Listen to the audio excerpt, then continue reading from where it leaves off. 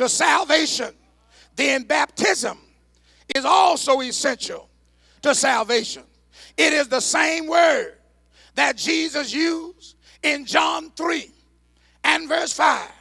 I want you to hear this.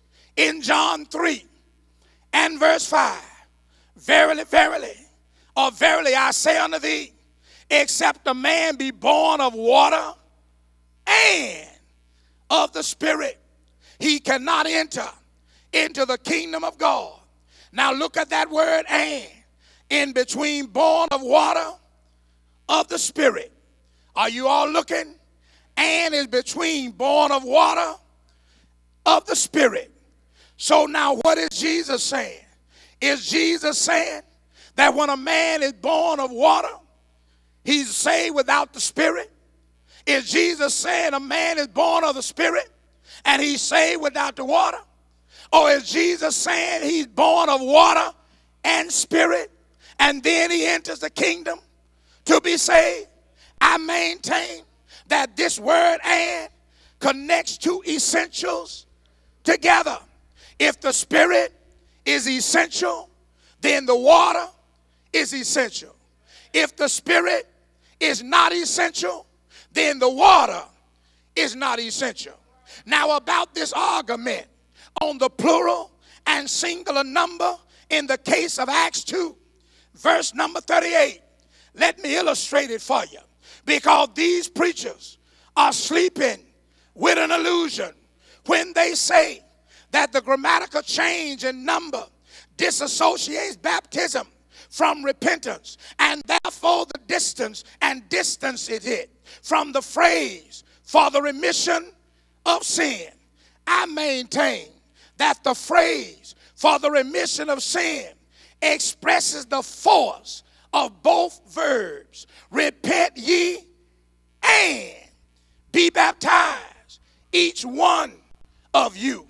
You see, repent ye simply shows that the people are seen or viewed together.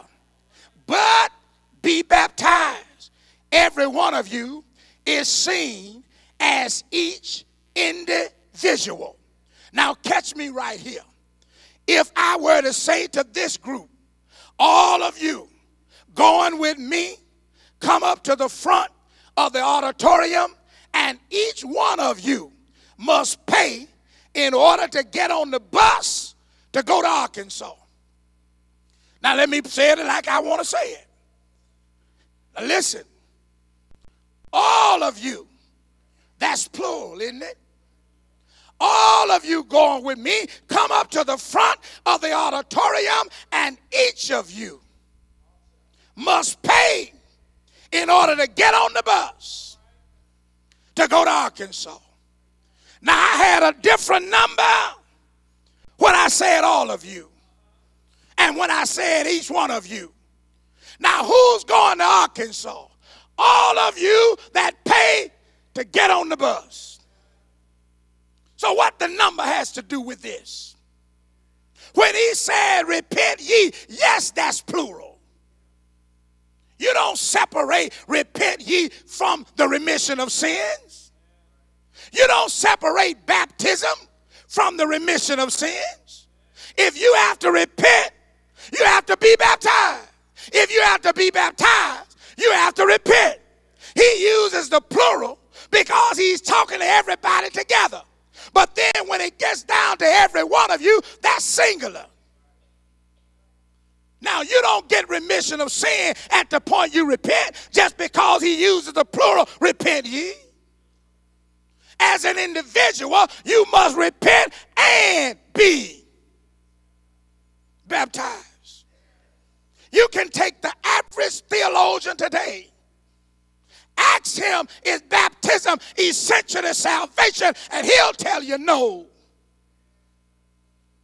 That's why a lot of people in these churches today have to be baptized to get into Christ and to the church of Christ, because they've been taught that baptism is not essential. Somebody is sleeping with an illusion. When it comes to the essentiality of baptism, church, please don't get caught up in this illusion. I know the Bible is right, And we must continue to preach it. I'm going to my seat right now. The church of Christ was promised by Christ. The church of Christ is the church that was in the mind of God from the foundation of the world. The church of Christ was prophesied by the prophets. The church of Christ was promised by the Christ. And the church of Christ was preached by the apostles of Christ. We have gotten so now, we don't even want to call it Church of Christ anymore. They say now that little phrase, Church of Christ, carries too much baggage. They say Church of Christ is not the name for the church. It's just a description of the church. Well, let me tell you good people something. I understand that when Paul said in Romans 16,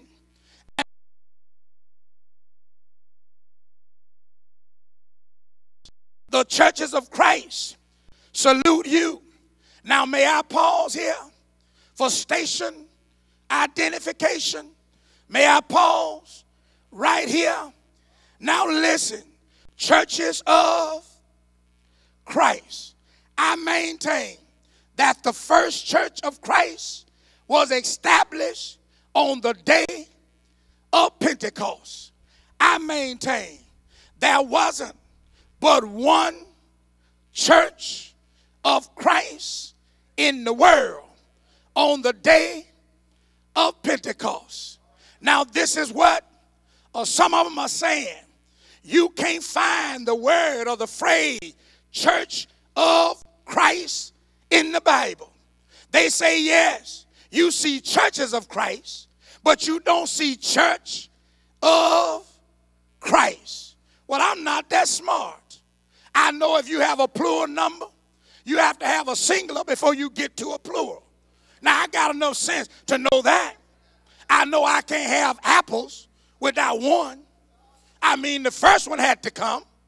I can't have churches of Christ without the first one. The first church of Christ was established on the day of Pentecost. Now, do I have to read on the day of Pentecost, Church of Christ? If I go to Romans 16 and 16 and it says churches of Christ, common sense ought to tell you there is a church of Christ. But we're arguing. Well, you know, God didn't name it. Let me tell you good people something. I understand when it comes down to the church that the church is revealed in the Bible on the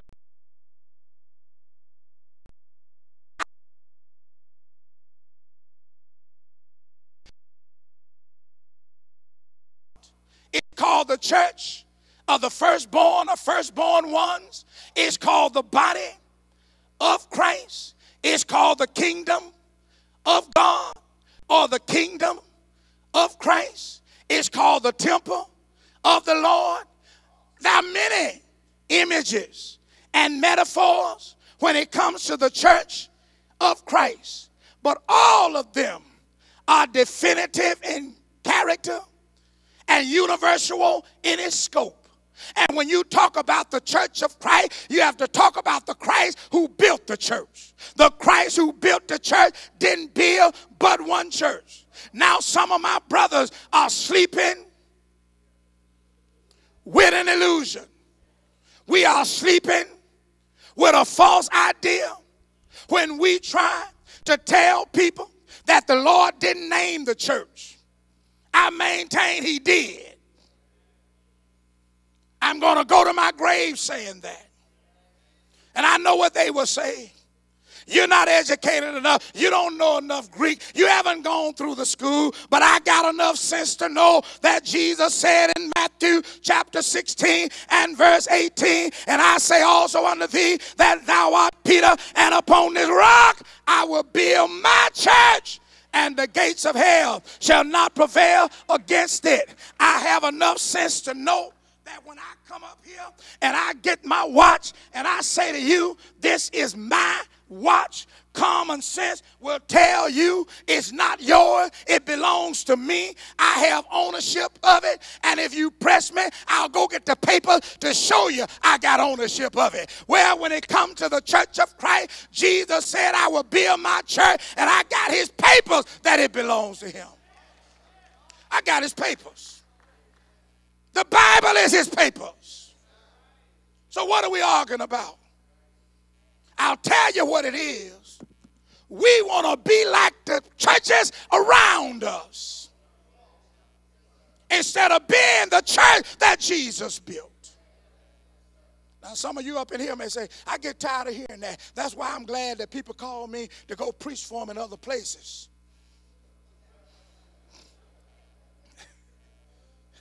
I'll be gone next month. I'll be gone a couple of months. And I'll be back, Lord's willing. And then you won't have to hear me for a few weeks. And then I'll come back. I'm back on the same old stuff. You know why? Because the truth needs to be told, and too many people, too many preachers are sleeping with an illusion. Somebody got to tell the truth on God's side. That's part of the problem. Well, we hear that all the time. Well, there are folks sitting in here that haven't heard it. They need to hear it. The world needs to hear it. We are sleeping with an illusion when we talk about we've heard that over and over. You got to hear it over and over. I tell you what you do. You go home and quit cooking over and over. That's what you do. You just go home. Just quit cooking. I get tired of cooking. I bet KFC will be on the table. I better let you all alone. You can't take this. The Bible is right. You want to be a Christian? Acts 11 and verse 26. When he had found him, he brought him unto Antioch, and it came to pass that a whole year they assembled themselves with the church and taught much people, and the disciples were called Christians first. Antioch. Now you're going to tell me that they're not Christians? Are you going to tell me that they were not the only Christians or Christians only? Somebody ought to hear me. I maintain they were the only Christians, and they were Christians only. There weren't any more. In the first century, all the Christians were members of the Church of Christ. There were no Christians outside of the Church of Christ. And I know people are arguing about that, and they are still upset about it. But let me tell you something. That's what the Bible teaches. And the Bible is right. We are trying to get along with the religious world today, and we are not teaching what God left in the Bible. I maintain they were the only Christians, and they were Christians only.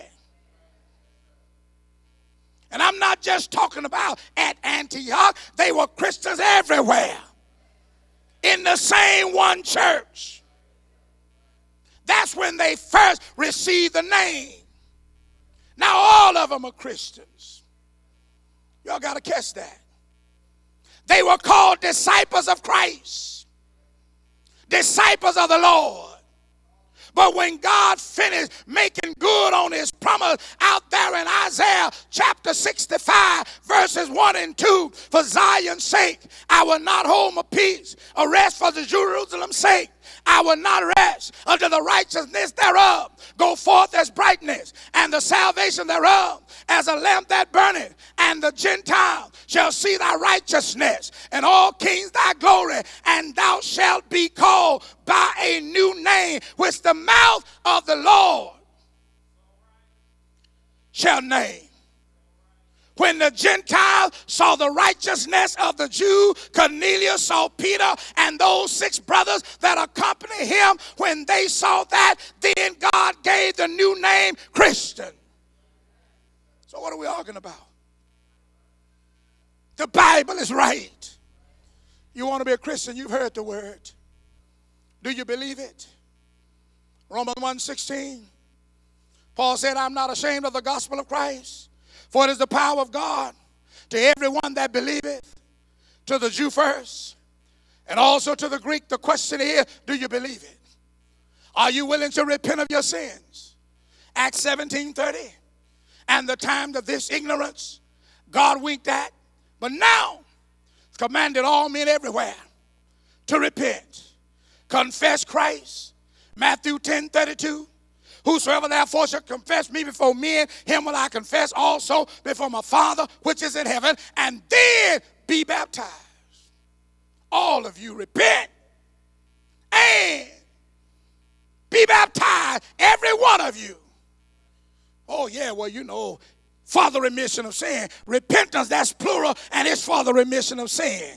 Baptism, that's singular, and it's separated from remission of sin. No, that's not true. Repent ye, plural, be baptized, every one of you, singular, but the purpose is for the remission of sin, and you must do both. That's right. If you're going to make it. I'm finished.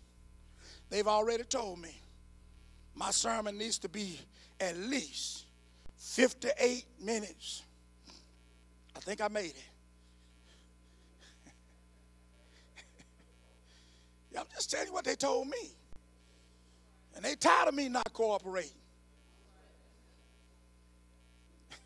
So I'm trying to cooperate. And these brothers, a preacher on preacher, I'm trying to cooperate.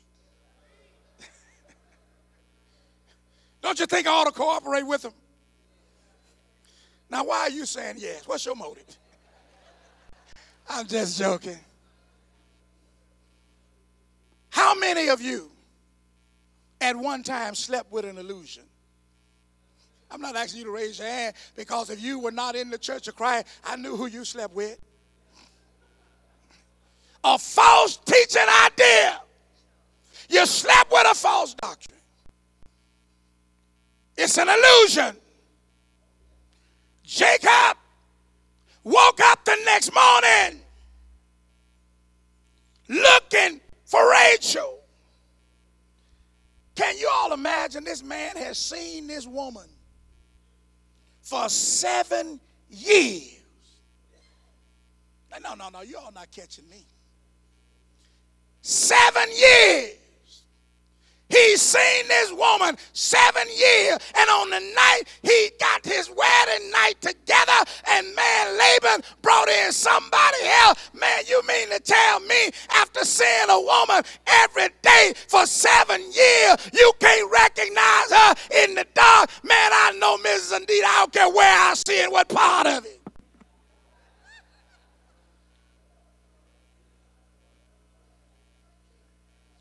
I just about know her shadow. 7 years he's been seeing this woman. He wakes up and he's astonished. It's not Rachel.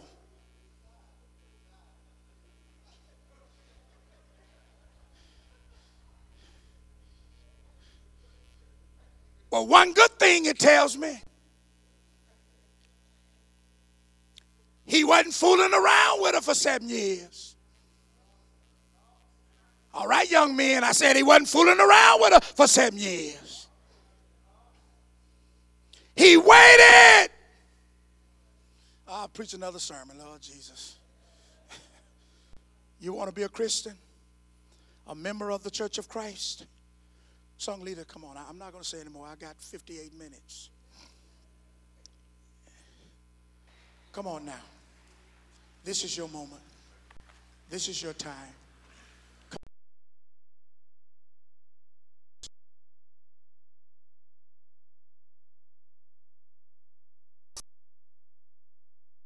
Delay, hear, oh, hear him calling, calling out for thee. He's calling for you. Though you wandered so far from his presence, come today. Hear him. Oh, hear his voice, calling still.